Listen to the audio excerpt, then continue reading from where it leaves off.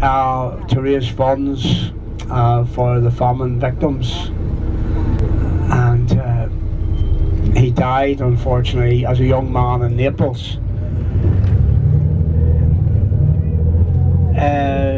His statue was in the front of the city.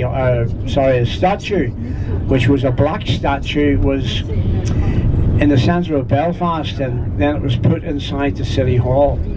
The black statue, the statue of the Earl of Belfast.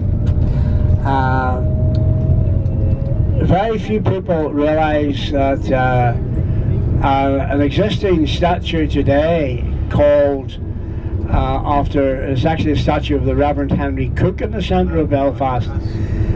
That replaced the statue of the Earl of Belfast, but today